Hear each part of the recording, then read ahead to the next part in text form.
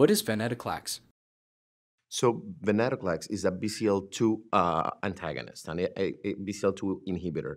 And BCL2 is a very important protein in most cancers, right? Because it's an anti-apoptotic mechanism in the sense that it keeps the cell from dying, right? Apoptosis is the programmed cell death that every cell should go through. And BCL2 has a big role to play. Venetoclax targets specifically BCL2.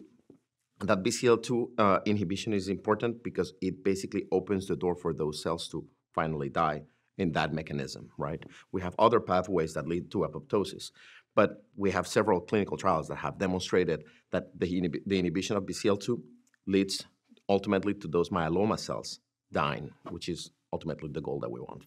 How is venetoclax administered? Venetoclax has been extensively studied, possibly in the past 10 years, and that all that research came from especially B-cell malignancies like lymphomas, because we're very familiar with venetoclax in that domain.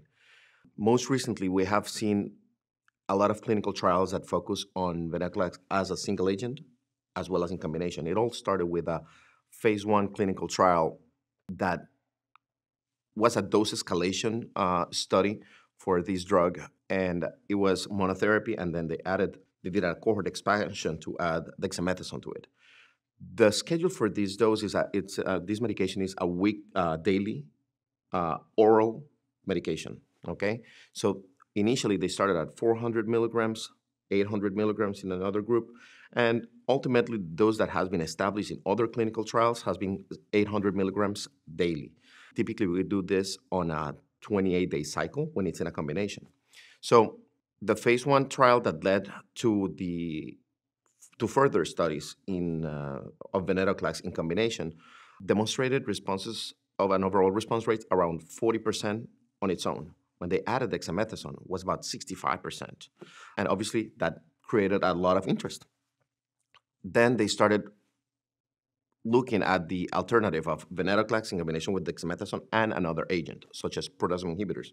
Because in oncology, we have a very common concept of adding drugs if they're to see if they have synergy, but more importantly, if they don't have cumulative toxicity. And that way we can tackle different pathways at the same time and try to kill as many bad guys as we can in the process. Proteasome inhibitors that have been studied in myeloma in combination with venetoclax, we have bortezomib, which is probably one of the most commonly used proteasome inhibitors, and this was on the Bellini trial. The Bellini trial was a phase 3 clinical trial that compared bortezomib, venetoclax, and dexamethasone versus just venetoclax and dexamethasone. Interestingly enough, this trial initially had to be stopped by the FDA, right? Because they initially presented with an increased numbers of death in the trial. There were about 5 deaths on that trial, if I remember correctly, and ultimately they realized that it came down from complications that arise from the treatment, mainly infections. At the same time, because this trial originally was designed for all comers, right? They did the subgroup analysis and realized that the patients that clearly benefited from the addition of venetoclax to Velcade was the subgroup of patients that had a translocation 1114. A translocation 1114 is basically a piece of chromosome 11 and a piece of chromosome 14 swapping places, right? And so those patients benefited from the addition of venetoclax tremendously, and they did not have the complications that led to dying in the other patients. So that's why we currently use as an off-label use venetoclax for patients with translocation 1114 only. Patients that do not have translocation 1114 or do not have BCL2 expressions should not be starting on venetoclax. Right now, it's not FDA approved. We only use it as off-label. Venetoclax has also been studied in combination with other very common drugs like carfilzomib, another proteasome inhibitor, and daratumumab, which is an anti-CD38. They both led to tremendous responses. If you look at the overall response rates for the Bellini trial in combination with bortezomib, we're talking about overall response rates in the 90%. Obviously for those patients with translocation 1114, right? That subgroup of patients. And a progression-free survival, that is the stability of the disease, of almost 36 months compared to barely 9 months in the comparator arm. Daratumumab resulted in similar numbers, right? The addition of daratumumab to venetoclax led to overall response rates over 90%. So those are very impressive and encouraging numbers for a population that is so heavily pretreated. In all these trials, these patients received a median line of therapy around 5. So that's a hefty number of previous lines of therapy for them. Most recently, there is another study that is evaluating the patients with translocation 1114 to receive venetoclax in combination with pomalidomide, which is another oral agent. It's still accruing, it's still ongoing, so we don't have obviously any data for that. But it's a very appealing option for a patient because it would be an oral alternative, right? Just pills, pills, and pills, and that simplifies the life for the patients without having to go to the infusion center to get dosed. Is ramp-up dosing needed when using venetoclax in the myeloma setting? The dosing for venetoclax, very different to B-cell malignancies, does not require a step-up dose, right? A ramp-up, as we call it. In B-cell malignancies like lymphomas, the main driver of that ramp-up is the fact that we can encounter TLS, or tumor lysis syndrome. And tumor lysis syndrome is a life-threatening complications, okay, that can put the patient in grave danger if it's not managed appropriately. As a result, we do this ramp-up in which we escalate the dose on a weekly basis. Myeloma, that's not the case. In all the studies that we've seen with venetoclax, there has not been clear evidence of TLS.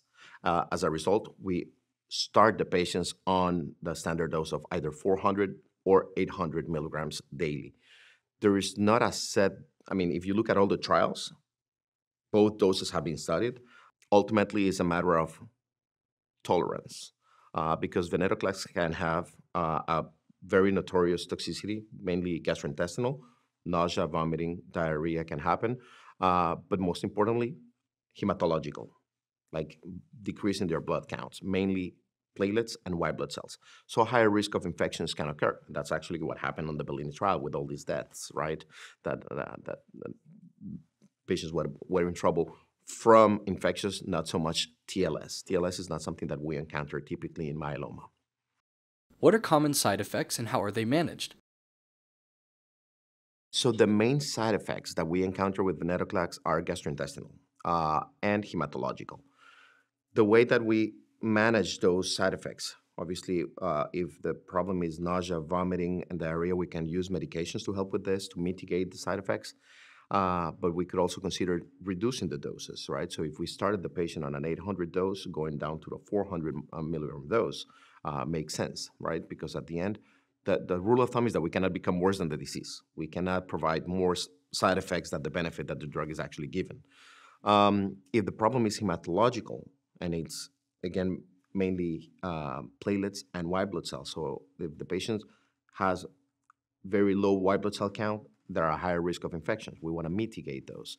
If the patients develop severe neutropenia, which is quantified by less than 500 neutrophils, then we start the patient on prophylactic antibiotics. All right, we consider always an antibiotic, an antiviral, and if need be, an antifungal as well. But that's for the patients that really get very low on their numbers. When the platelets go down, then risk for bleeding can increase, of course. And again, we want to make sure that the patient is at a safe level in terms of their blood counts. So once again, if we need to dose reduce and go from 800 and go to 400 milligrams, that's perfectly fine. As a matter of fact, there are a lot of myeloma doctors that would simply start the patient at 400, and if tolerated, we can escalate to 800. That would be another very reasonable approach to mitigate the side effects. The most important thing is that all these side effects, when venetoclax is used in combination with other agents, such as bortezomib, such as carfilzomib, such as daratumumab, those side effects are not necessarily cumulative. Okay, so they kind of preserve the original toxicity that we can encounter with those agents, right? But the cytopenias are not necessarily going to be worse. The GI toxicity is not necessarily going to be worse.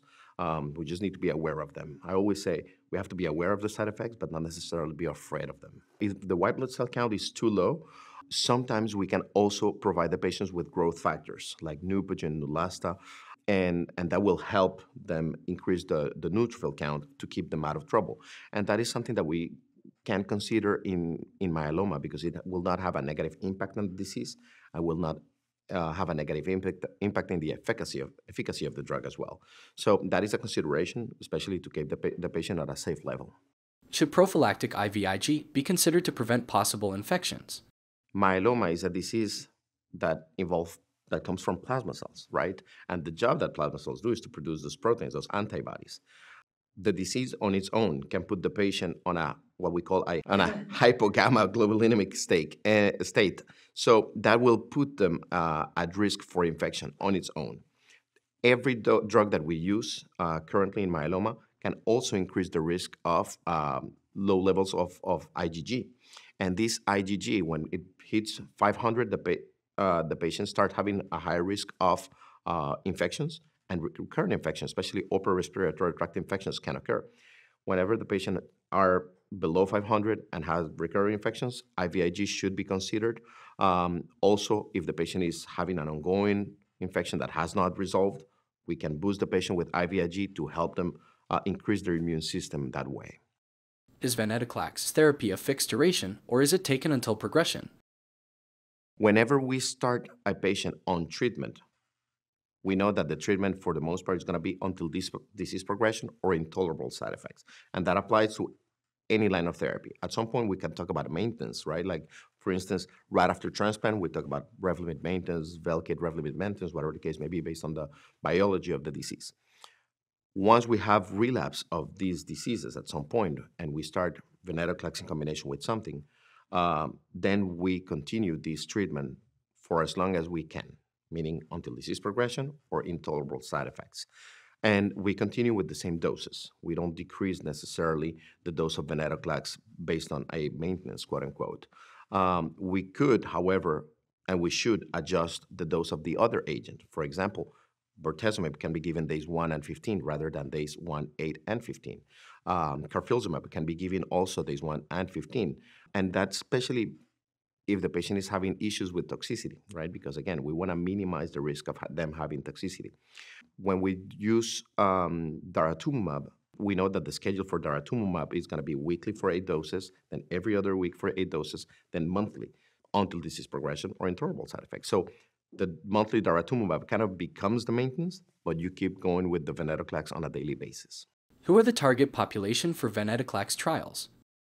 The target population for a venetoclax trial is very simple. Anybody who has a translocation 1114. In myeloma, we have a really good problem to have, and is that nowadays we have extended the life expectancy of our patients by a big margin. But we did that through clinical trials, through research. So analyzing that subgroup of population that has a translocation 1114 is very important. Because it will ultimately lead to potentially an FDA approval for this medication, which means another drug that we can use for them. Anybody who has a translocation 1114 and there is a clinical trial that is available should definitely consider it, because ultimately it's going to benefit everybody, including themselves. Thanks for watching. By creating a HealthTree account, you can get exclusive access to the latest HealthTree University content, track your course progress,